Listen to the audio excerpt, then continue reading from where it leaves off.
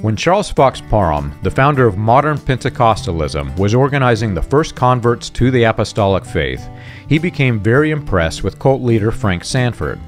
Sandford had convinced numerous converts to give him all of their possessions to join his Shiloh cult, called the Holy Ghost in Us Society, or the Kingdom, which apparently had an enticing appeal for Parham.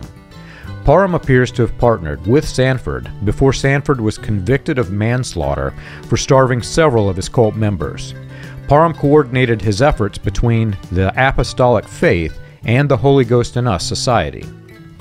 When Sandford toured through Kansas, attempting to persuade several young girls to return with him to his cult commune in Maine, Parham helped recruit young women.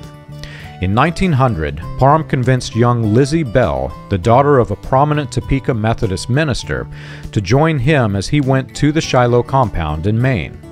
Her father was on a mission trip to Africa at the time and was unaware that Sandford and Parham had gathered several young women to join in Shiloh.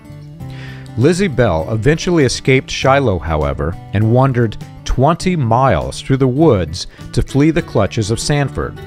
She was told that she had a, quote, demonic spirit, and decided that it was in her best interest to flee.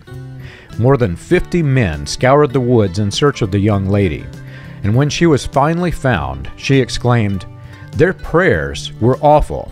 They were enough to frighten anyone. If one dared to have any individual opinions against theirs, they would shout that the devil was in that one, and all would unite to drive the demon out. I was terribly frightened.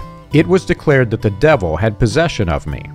I ran away. I did not know a soul in the state of Maine except those at Shiloh. I had no money. I did not know where I was going, but I could not bear to stay there. I don't know where I have been, for I never saw the state until I came to Shiloh." You can learn this and more on william-branham.org.